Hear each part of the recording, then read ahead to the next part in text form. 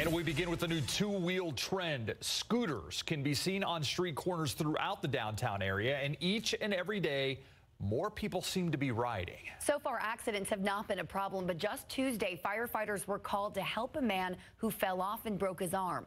Bill Barajas found out more about the company's safety regulations and what people think about the different scooter brands. Okay, let's go. It's easy, convenient, and relatively cheap. Don't ride down hills. Have a valid driver's license. That's right, because kids aren't supposed to ride. Ride at your own risk. And one rider per Lime. So sorry, Alex. I was going to grab on behind you. Whether it's Bird or Lime, signing up is simple. Just download the app, and in minutes, you're cruising through town.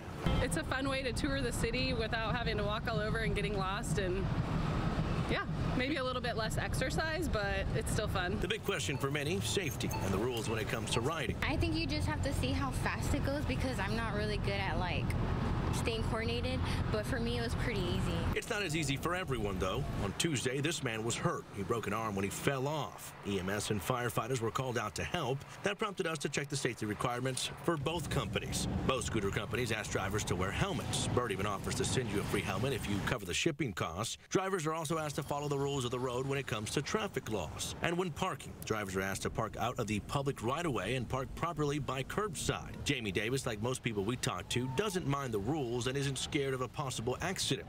She says it's part of the risk. People have serious injuries on trampolines all the time, and I would still jump on that. Okay.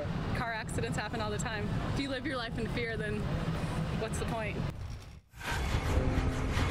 APD and SAFD to find out if there had been an increase of accidents on scooters. Both say they don't track accidents specifically to scooters. An SAFD spokesman said, quote, "I can say that there has not been an increase in responses that has been significant enough to cause our command staff or operations staff to have been notified," end quote. And while we focused on Lime and Bird, a third company is expected in San Antonio soon. Live in downtown, Bill Barajas, KSAT 12 News.